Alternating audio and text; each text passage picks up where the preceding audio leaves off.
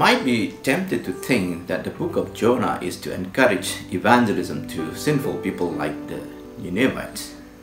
While that is not totally wrong, we must look at the book as God's mission to an individual, namely Jonah. It is not about the fish that takes a lot of our attention. It is about something that went wrong in Jonah's heart as an evangelist. Jonah does not want God to be merciful to the Ninevites. He was selective about his mission field, so initially he chose Tarshish, but God put hindrances in order to make Jonah learn how to think and act like God.